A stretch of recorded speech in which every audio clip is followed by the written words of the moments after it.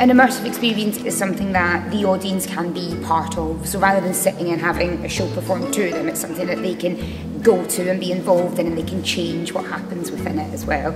And this one was inspired by The Wizard of Oz, which is our main house show, and we thought we'd create something that was accessible for everyone, and that was with a focus on young people with learning disabilities who maybe wouldn't sit for the 2.5 hours of our main house show, but this was a chance for them to still have a Wizard of Oz experience that was accessible.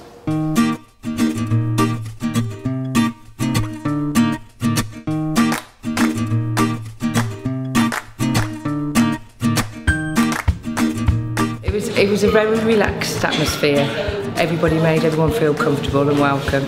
It was lovely that the characters would actually go and speak to the children, and my son was very nervous about joining in, and they went over and they were gently persuaded him to, you know, get involved, and if he didn't want to, that was fine, and everybody was friendly.